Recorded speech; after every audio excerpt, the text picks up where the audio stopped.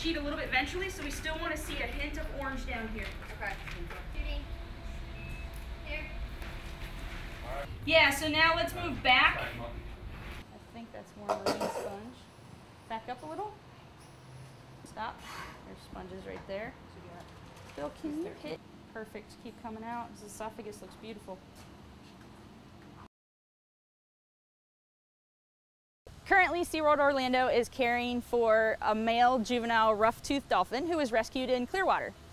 He's doing much better than when he arrived. He's stronger, he's vocalizing, he's swimming, he's a lot more active, and he's eating on his own. When this dolphin first arrived to SeaWorld Orlando, he was pretty weak. He had to be maintained in shallow water. The staff needed to be in the water, supporting him, walking him. Currently, he's actually in deeper water. He's swimming on his own. The staff is no longer in the water supporting him, and he's actually eating in the water on his own as well. Since his arrival, we've performed a variety of diagnostics, including blood samples, thoracic radiographs, gastroscopy, all in order to help us better understand his cause for stranding and treat his medical condition.